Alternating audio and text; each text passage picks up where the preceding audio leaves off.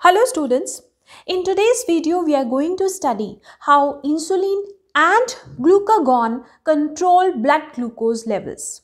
Blood glucose levels are maintained within the range of 70 to 110 milligram glucose per deciliter of blood, known as glucose homeostasis.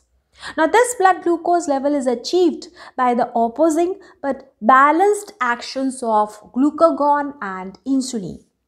Now, after meal or eating food, when blood glucose levels rise, insulin is released from pancreatic beta cells. Now, insulin enables increased uptake of glucose by the cells of body, specifically adipose tissues and skeletal muscles.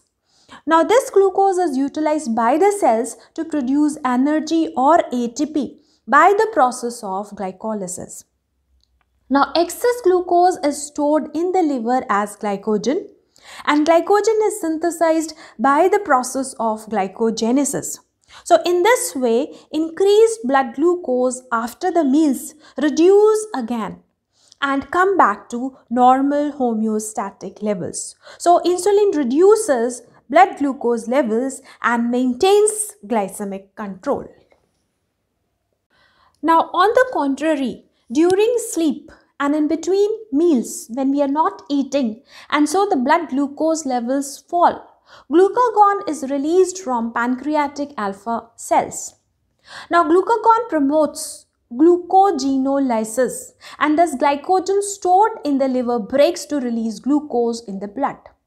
But during prolonged fasting, glucagon promotes hepatic and renal gluconeogenesis to increase the blood glucose levels.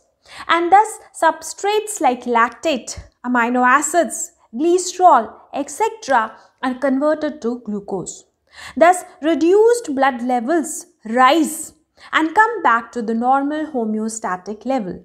So, glucagon increase blood glucose levels and maintain glycemic control. Thus, insulin and glucagon work in harmony, counterbalance each other to stabilize blood glucose levels.